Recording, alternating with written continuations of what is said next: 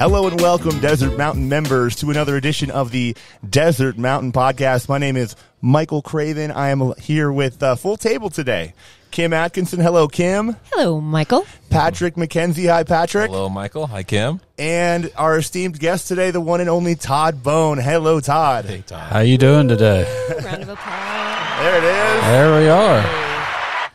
That's a new feature since we last had the podcast with you, I think. You know that? You're right. Yes. I don't remember hearing that. So I thought that was extra special. But are you doing it with everybody else? Maybe here and there. No. Okay. Yeah, okay. not everybody. All right. Yeah.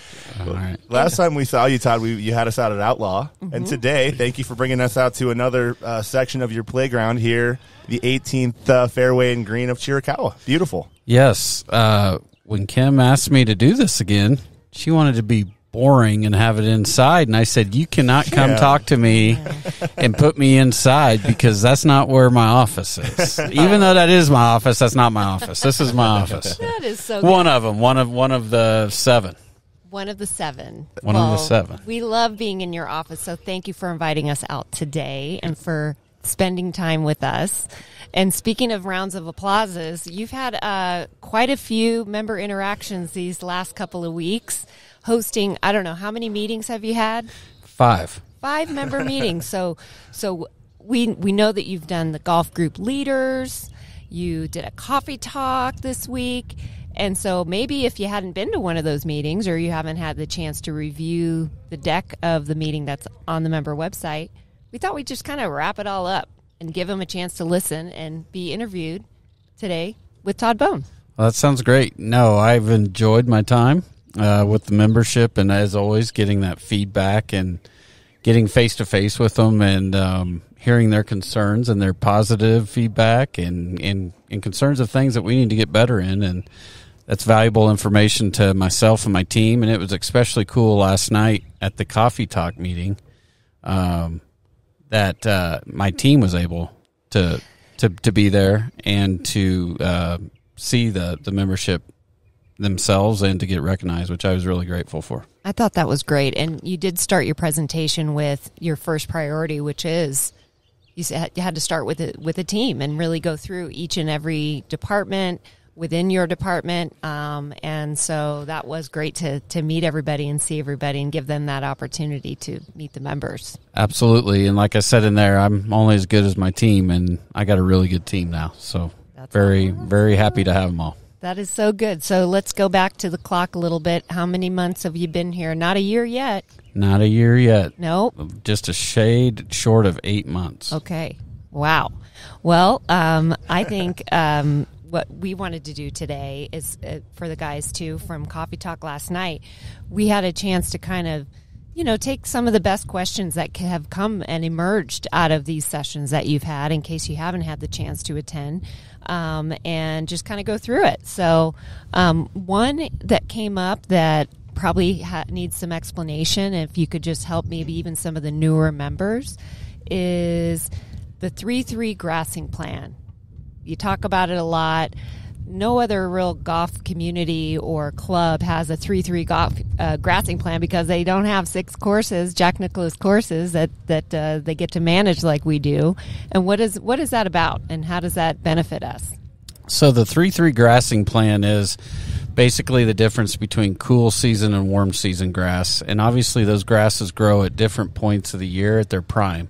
And what I mean by that is, cool season grass thrives in one part of the year, warm season grass thrives in another part of the year.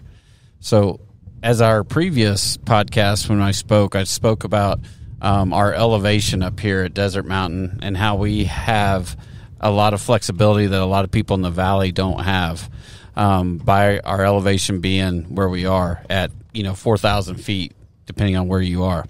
So that allows us to have cool season turf up here more regularly than a lot of other clubs down in the valley, which gives us an advantage over some clubs coming in to give our membership days of golf to play. So we like to think that we have conditions for turf conditions or golf course conditions in prime condition all year round with our 3-3 plan. And so, you got Cochise, Outlaw, gosh, I forget them even. Cochise Outlaw Geronimo that are Bermuda grass based, which are our warm season based golf courses, which are the golf courses that are open in the summertime and that thrive in the summer conditions.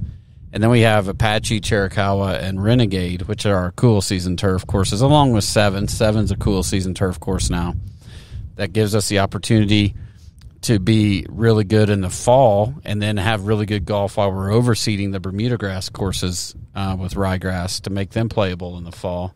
And then and be able to have that flexibility and to provide our members golf when a lot of clubs down Pima Valley are closed in October because they're overseeding and doing things. We're open. We have people here playing.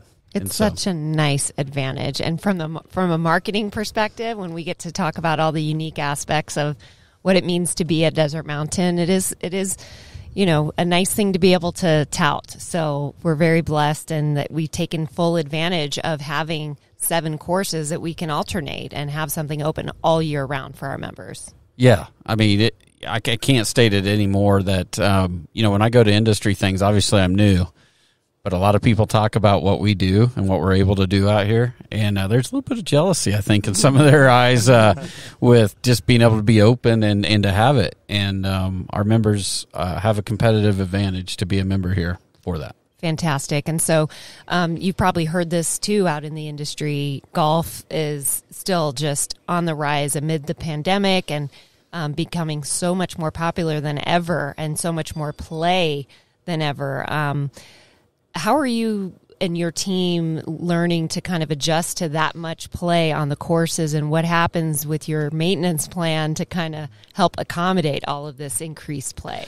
Well, it's interesting you bring that up. As we were walking to get ready to come down here, saw one of the pro shop staff, and they were telling me, like, our golf numbers are just, I've never seen anything like it before, and that's fantastic that people are getting out here. Obviously, with that comes some wear and tear on the courses and some things that our teams have to mitigate and do, and thus that's why I'm doing a lot of the aerification practices that people see where we're poking holes and breaking up that compaction. We're doing some extra fertilizer right now, applications in some places, which fertilizer right now is a hot commodity because the prices are going crazy, and because of all the usability, the availability with everything going on. But we're fortunate enough to have the means to do it and be able to do it and keep our golf courses in the conditions that we are and to strive for. And so just all of that is part of all of that with the traffic and the amount of play. And then, that comes with ball marks on greens, divots and fairways, and in members utilizing our enter and exit stakes for us, and so the members have a big part in that too, and can be a very important part of helping our team do that. And, I'm going to get with John coming up here, and we're going to work on some things, John Lieberger, of what we maybe can do with the membership to start really promoting that, members to help us maintain as they're playing and to help us repair ball marks, to help us fix divots. If you, like I was saying in the talks, if you take a divot out on a golf course and it holds together, I don't care if you're on Renegade, Geronimo, Apache, Chiricahua, wherever you are, I'd like you to pick that divot up and put it back in the hole where you hit it from, tamp it down and put a little sand around it. That'll help my team out. That's the best way to do it. Now, if the divot explodes and there's nothing left of the turf, then I want to just fill it with sand, and that'll be good. And just a reminder, we've done all the deciphering of what sand on which golf course and that, so no members have to worry about that. So we've got all that squared away and to try to make it easy. Todd, I got a question. We did a Friday jam, I don't know, a month ago or so. Not too long ago. Showcasing a couple of the new toys that you guys have out there. You mentioned poking holes in the turf. Can you talk a little bit about that? I think we hadn't talked about that the last time we got a chance to chat. Sure. In the golf industry, it's like any industry. There's always new things coming out on the market, new ways to do things, new techniques, new toys, as you say, that we can use to benefit us and to help us maintain our courses at the optimal level. But here at Desert Mountain, we use a lot of that technology. The I think I've talked about it before, but the moisture meters, those are pretty common at a lot of golf courses that we use to test the water moisture in the greens to really direct where we need to water, where we don't need to water, so we're not overwatering, and to really run our irrigation water. And then we have we just got they're not new to the industry necessarily, but they're new to Desert Mountain. We purchased this year some side-to-side rollers, which have made a huge difference on our greens. In the past, their roller was on like the front of a triplex, and which is a small machine, and it had tires, and it would roll. This machine that we have now takes the tires off the green, so it's one less wear and tear. But you also get a lot more ball roll and true firmness on the greens with these rollers. And I talked about it in the golf group meetings because when we have that machine running, it's like the simplest machine that's in our shop. But when it's out there running, people like watch it and they're just like, "What is that thing?" Mm-hmm. And it's basically a big iron, like you're ironing your pants. It almost looks like a glue stick or something. The way when it's rolling over, like a clear. Like, what is it doing exactly? Just to put it in layman's terms. So it's basically an iron. So it's just truing the surface up. It's compressing the turf down a little bit, which helps firms it, and then it makes the ball roll smoother across it. It's kind of like a Zamboni for the green. Exactly. That's a good analogy, Patrick. Yeah. That's a pretty good analogy. I like that. So, and then we have, new to Desert Mountain that I talked about was an overseeder. And you think, well, there's a million overseeders. And yes, there are. But we didn't have one like this that we have with our cool season turf golf courses that I can go out and overseed right here, right now. And you can play on it, and you won't hardly see it. You may see a couple of my lines or a couple things in the ground, like stripes from us doing it, but you will not see it. Does not tear up anything. It cuts the seed in. It's an extremely heavy piece of equipment, cuts the seed right into the ground, and we get like a 98% germination rate out of the thing. It is that and that roller have really revolutionized what we've done here at Desert Mountain in my short time here. Yeah. Just having those two pieces of equipment. And then there's a lot of other things coming to us. We're going to have GPS sprayer. We're going to have two of them. That GPS sprayer is going to allow us to do real direct applications with our products on a couple of our golf courses, and it'll shut nozzles off. It will not allow you to overlap. It'll get very precise, and it's a technology that's been out in the agriculture field a lot, but it's coming to us and getting it. Another thing that I'm going to be a beta site coming up for here with John Deere is we're going to have autonomous mowers out here this summer. So we're probably stay tuned on when that's exactly going to be, but Desert Mountain's going to be a beta test site for autonomous fairway mowers that will be out here. So wow, there'll be a manless mower mowing at some point on Desert Mountain in this coming year. And not that we have this issue, but it won't talk back. Won't talk back. It'll always show up to work every day too. Not calling in sick. I love it. Just those are just some of the things. Wow. There's just a lot of technology coming.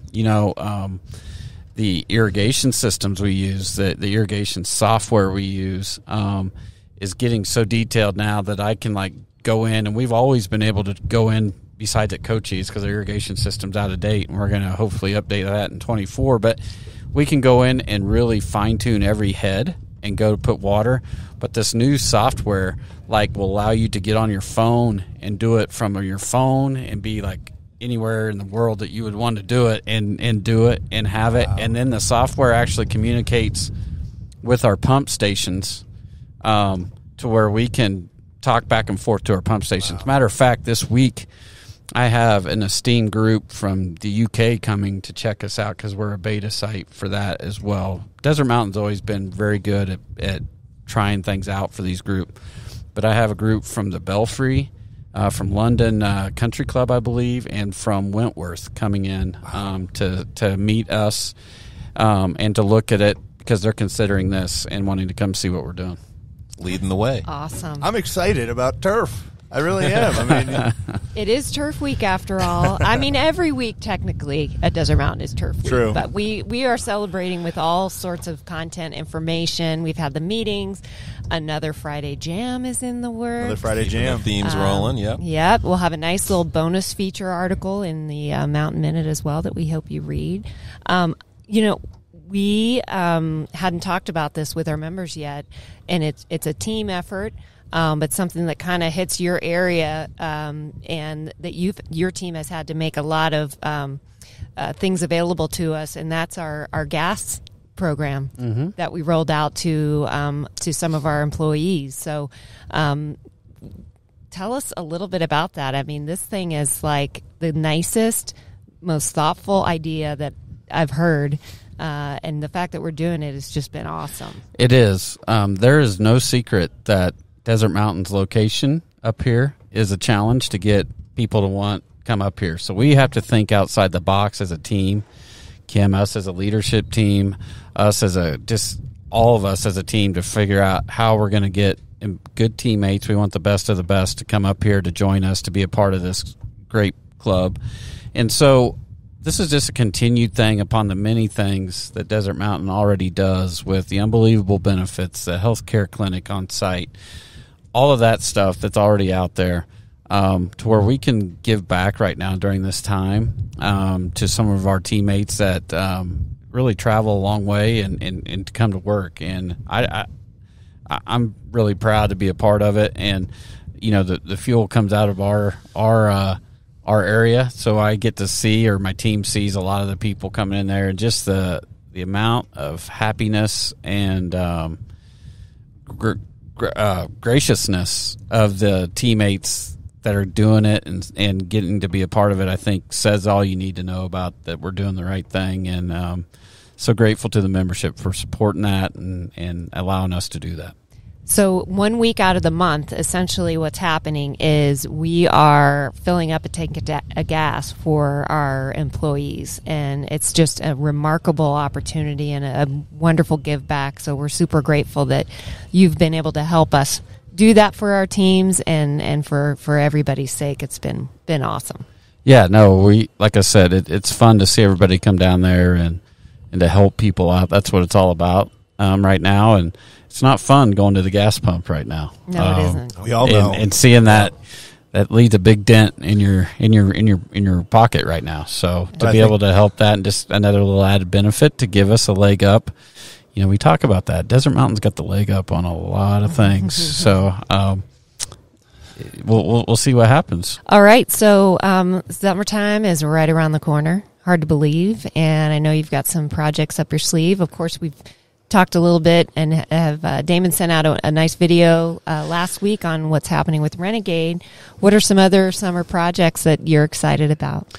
So on top, obviously, Renegade in the Renegade Range area, and then we'll have the short game area soon to follow after that as we get some of the clubhouse construction down there at Renegade further along, get some things out. That's going to be a really, really cool area. I'm super excited for that, just how it's coming together and looking at it. I know I have a lot of background in construction on golf courses, but I can go down there and see what it's going to look like. Some people will get down there and think it's just a big pile of dirt right now, but trust me, it's going to be really, really nice. But another item I'm excited about is the Apache driving range tee that we're going to modify the south end of the range tee. If you're familiar with that tee, there's 3 decks back there. The very forward tee deck we can't even use because that driving range is only 303 yards, and with the equipment and ball and people hitting it further, obviously you'd be in peril of getting hit if you're up there in front. So we really only use the back 2 decks now. Well, those back 2, there's a lot of wasted space between those 2 tees. And so, we're trying to figure out ways to get more availability for our members on the mountain, to have more areas for them to go. And I think if you're familiar with that back tee, very back tee, you walk up a steep hill to get up on top of it from the cart path. And it's kind of a dangerous hill. If it's wet, you could slip and whatever. Well, we have the flexibility up there because of the elevation of that tee that we can lower that tee down to the cart path level, which is going to make it easier to walk onto, accessibility for everybody. And then we're going to push all of that dirt basically over that second deck and fill that all in and make it one big level tee up there. So it'll be just like Cochise Geronimo driving range tee. We'll sod it with Bermuda grass. We'll overseed it every year so that it'll wear and tear a little bit.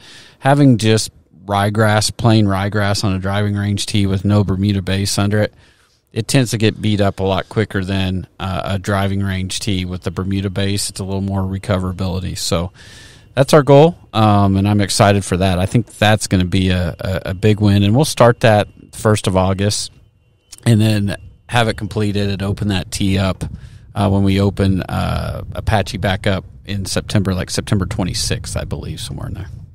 Great. Well, we'll be putting together some follow-up communication in the weeks ahead on some summer plans and schedules and whatnot. And in the meantime, look out for a pretty fun Friday jam in the works. Yeah, you got any advice for us as we go out tomorrow morning? I know we're going to go out. We're going to spend some time out on the courses with your guys and gals, your staff out there. It looks beautiful. I mean, if you're watching on Definitely, YouTube, yeah. it looks great. I love the way it's mowed out here today on Cherry. But you got any advice for us, Todd? Hold on and hang tight because they move fast, and it's fast and furious out there in the mornings, getting golf courses prepped and ready in front of golf play and to stay in front of our golfers and try to get as much done, and a lot of activity going on, especially this time of year because everything's really starting to grow. I mean, there's no secret. I don't know about you guys, but my allergies have been going crazy. That's usually when it's a grass grower delight, when my allergies start going crazy, because that means everything starts to grow. It's a happy cry. It's a happy cry. Yeah, if you see me in tears, I'm not sad. It's just allergies. But everything's blooming. You know, this is my first, I guess, spring in the desert. Yeah, what do you think? It's beautiful. Like there's a lot more color out here than I saw in July, and I was like, man, I hadn't seen that before or anything. So it's been good, but everything's really starting to grow, and a lot of our young turf in some of these areas that are inconsistent. And doing some things are really going to start catching up, and I talked about that in our talks, but just a lot of that. I'm excited for that this summer too. Just growing grass again. It was hard to for me to wrap my head around as a turf guy, where the bulk of your play is during a month when your grass kind of slows down, and so I'm going to be better prepared for that next year, I think. But just understanding that you get a lot of our bulk of our play in the time when the turf is a slow growing. And so we have to learn to manage that, to build up to that. But then now, like coming out into this time, we're still busy and we're still going to rock. And we got all of our tournaments coming up, our member guests, our members, all of that stuff right now. But everything's really starting to grow and come up. And so I'm kind of a turf nerd, but with that, I the right man love, for the job. I love that part of it. It's like the happy time. This is the great time where we can all enjoy the hard work that went into this. And, yeah. All right, so we have a lot of information that we've been sharing the last couple of weeks, and this being kind of our turf week with our jam and our podcast and articles coming out. Be sure to look at that deck. I would strongly advise if you need a deeper dive into the information, flip through that presentation, because Todd, you did an awesome job yesterday at the Coffee Talk, going through every single course, some of the issues that we're seeing and the plans that you have to address them, and so lots of information out there. Yeah, and going forward, my team, and just kind of give a glimpse into that, just a little snippet of it. For 22, I know we're already into April somehow in this year. But my word that I'm charging my guys with is consistency.